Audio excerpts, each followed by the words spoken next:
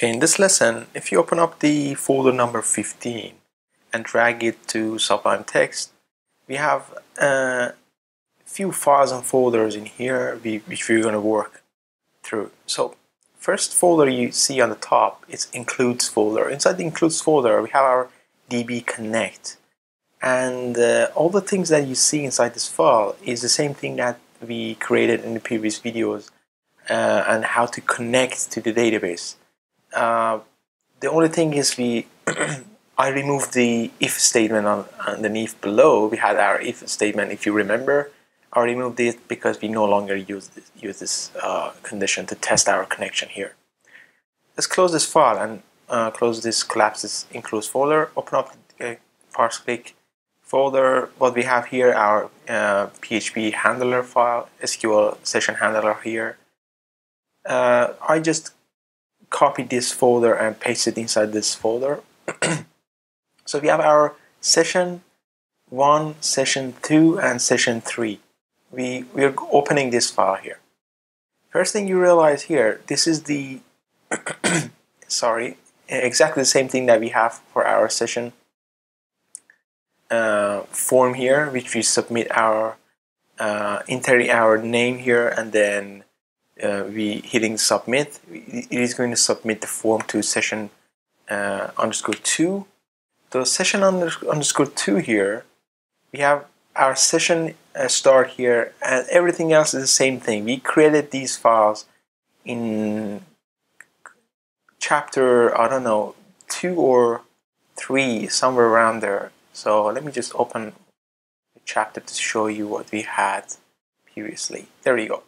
Chapter 2, video 5, we created all of these sessions here. So I'm using the same thing.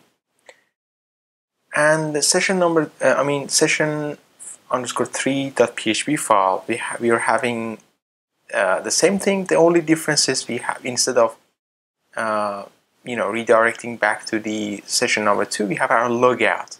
At the moment, it doesn't do anything. So in this the first session _01, we don't have to do anything. But if you go to session _02, we're going to use our include and our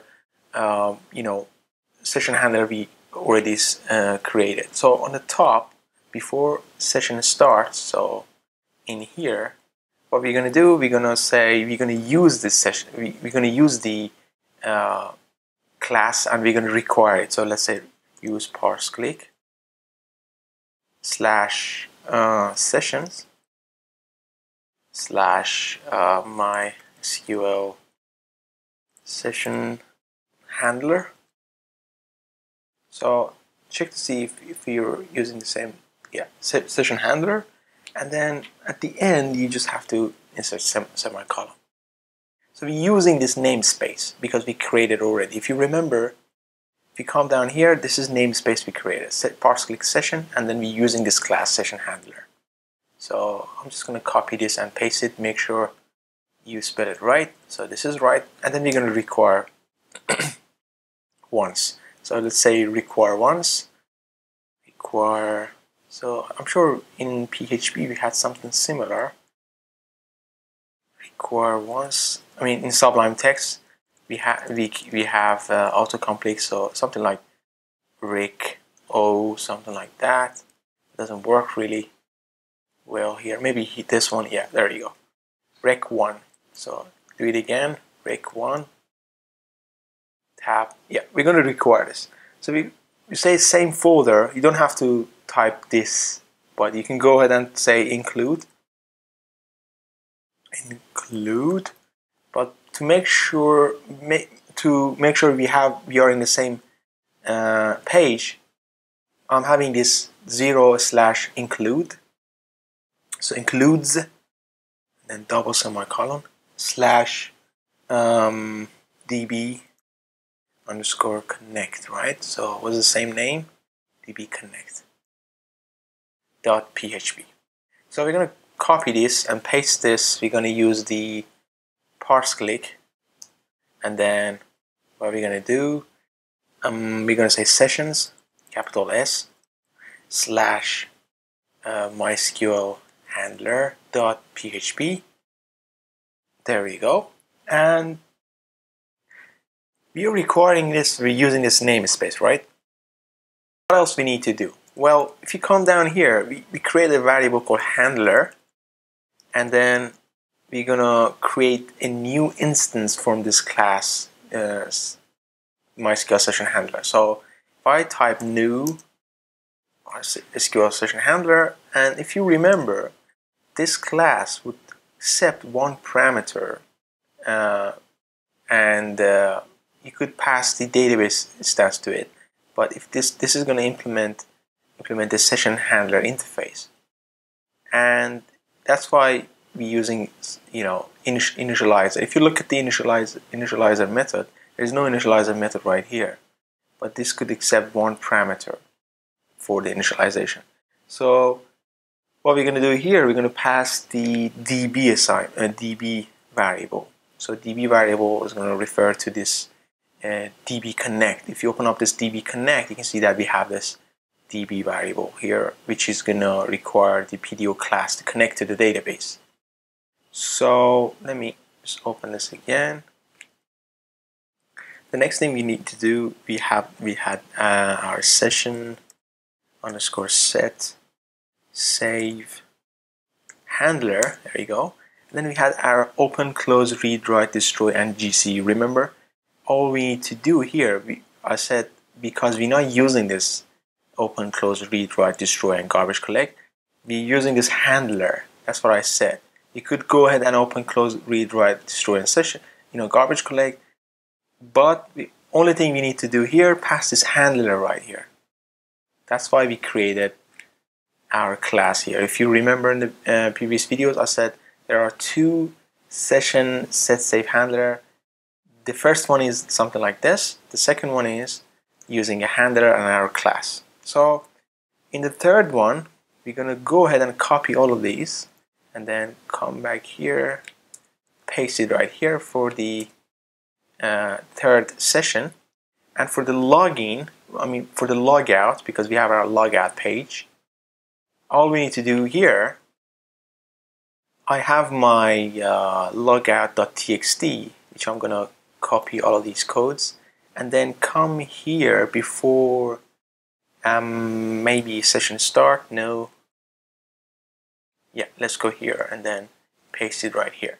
So if the session post logout, then session equals to, you know, something empty, and then we're going to assign a params variables, session get cookie params, and then set cookie session name something empty with a time minus 86,400, which refers to 24 hours before the current time, and then params, and then path, params domain, secure, and HTTP only. And then we're going to destroy the session and then redirect back to the session 1. There's something else. I made a mistake here. I had to put backslash instead of /. So let's just copy this, save this, and then paste it right here. This is because I'm using Mac and I'm always used to using this slash instead of backslash. If you're using Windows, you know what these are. For you know, directory separators. So if I save this file and then come back here, refresh the page. If I type my name now, Hassan, submit, it says, okay, hello Hassan. So now let's have a look at the database in our PHPMyAdmin. If I refresh now, you can see that I have session ID. If I maybe make it a little bit bigger, yes, like this maybe, and then the data and expiry date. So you can see that the session ID as well as expiry date and then data. Data is the same, exactly the same thing that you saw in the previous videos, that we had first name equals 6 Hassan, and then we have our session ID, and then the expiry is the same as we had, is the same Unix timestamp, 144, and then if I even refresh right now, you can see 878, refresh again, it's not changing. This is because we're not inserting a new data, so this session is going to expire at a specific time, and it's going to be be the same until you change the session data. So the session data is not changing here, so that's why this expiry is going to stay the same. So if I go to the page 3, it says hello stranger, but it doesn't have to say like that.